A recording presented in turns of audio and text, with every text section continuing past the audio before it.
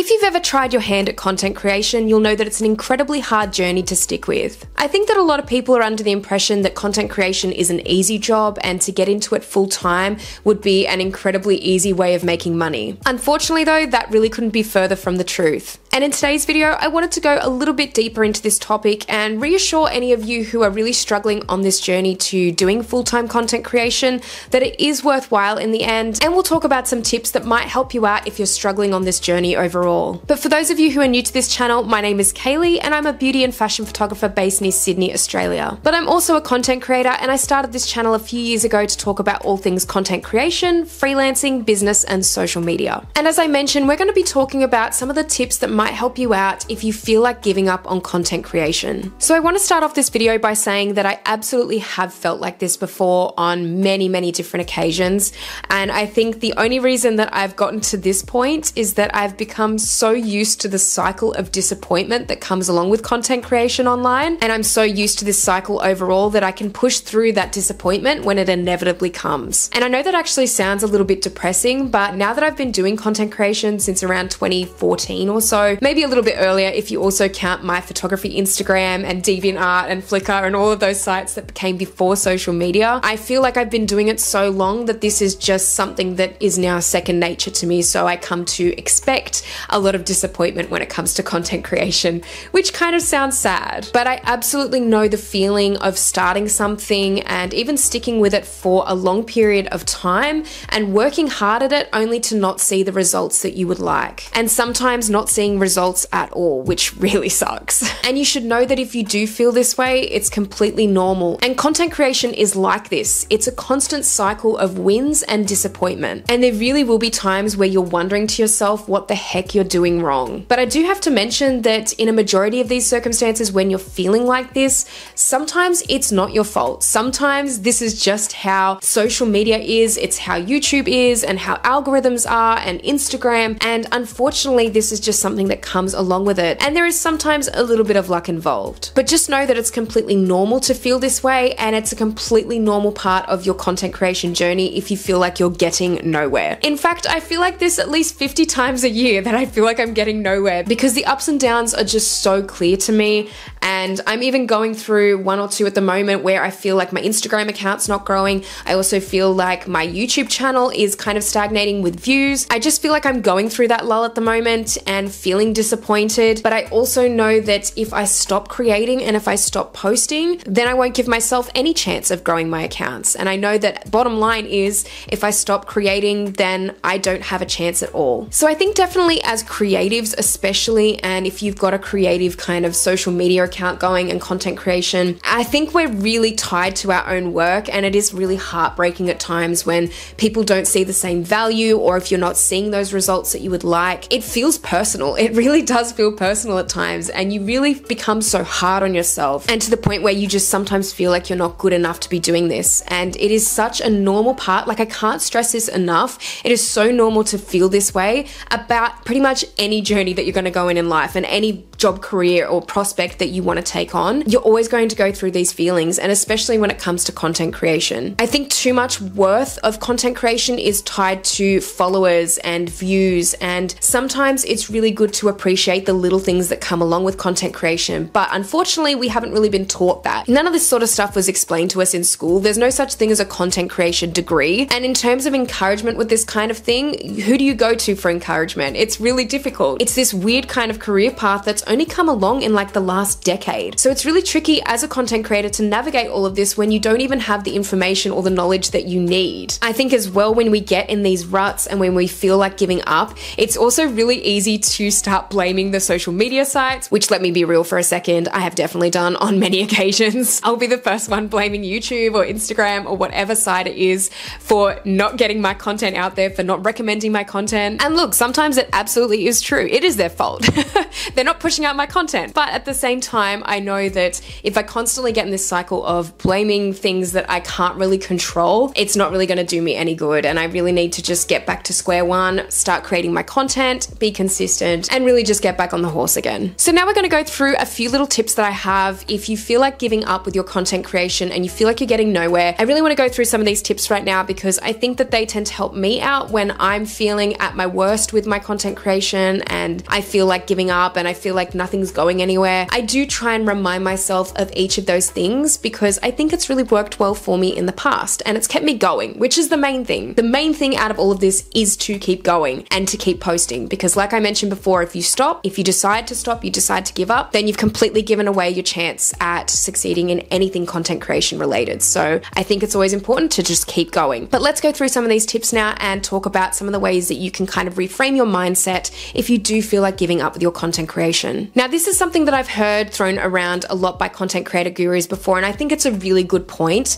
but it's to not focus on the follower count and to focus on other markers of growth instead. Focusing on the follower count can be such a depressing thing because, as I've mentioned in previous videos, you can go through periods of stagnant growth, which means you're not getting any followers or you're going backwards at times, even with followers day to day. And if you're constantly focusing on that, then there's no way you're going to be able to have a positive outlook on your own content creation. I've talked about why focusing on followers alone is not a good way to kind of like look at a marker of growth or to even be something worthwhile focusing on at all. And that's because I've managed to create opportunities for myself, which has nothing to do with follower growth on my smaller accounts. And I am going to be talking about this more on this channel about pitching to brands if that's something that you want to do, especially because I am a travel content creator. That is something that's always been really of interest to me. I've wanted to work with brands, and as I'm a photographer and I do content creation, like some video and writing as well, I really like to combine that and to do that. So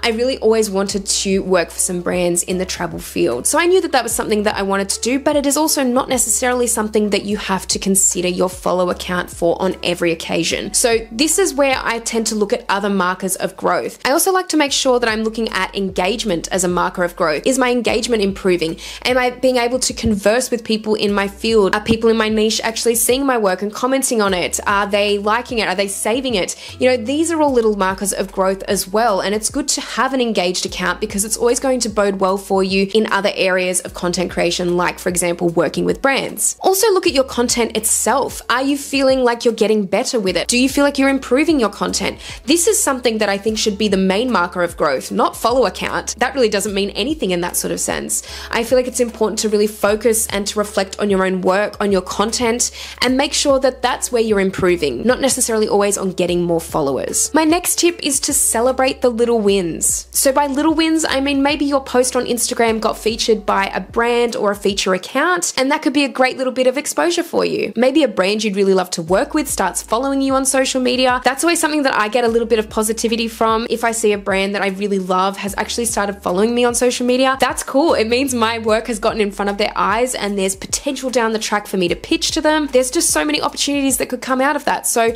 little wins like that are something to really focus on and to remember that it's not always just about, you know, followers and views. When things like this happen, you can also know that you're on the right track. So I think it's really important to focus on the little wins, celebrate them, and make sure you know that you're growing in other ways. Now, my third point is something that I like to do a lot, and I feel like it's something that's really easy for me to do, to be honest, because I'm a little bit of a daydreamer. I am an INFP, which for those of you who haven't done the MBTI personality test, that is something you might want to go check out for this, but I am someone who considers themselves an idealist, and I love to live in my little daydream ideal world in my head. And so I'm constantly trying to manifest things that I really want to happen in my life. And I always like to daydream and think about when I've actually achieved certain goals in my life, and including for content creation, what my life's going to look like and how I could take it from there and plan my next few goals. So I always like to really manifest as much as I can. And if you really like the idea of doing this too, I think it's great to have a vision board. And a vision board is such a great way to just visually see how you want your life to look. It's a great thing to have in your home, in your office, wherever you like, in your workspace, something to have nearby where you can always look at that. Even if you're feeling at your darkest point with it all and you're just feeling like things aren't getting better in terms of your content, I feel like it's great to have a look at these vision boards sometimes, or to have a look, even if you've got something on Pinterest, some visual images that really can just help you manifest that life that you want. much. And I think that this is something that it's always good to remember when you're just not feeling great about your content. Another really good thing to remember is to enjoy the journey, as unenjoyable as it even might be at times. This is something that I've learned over the last 10 years because as a freelance photographer, I started off when I was like 15,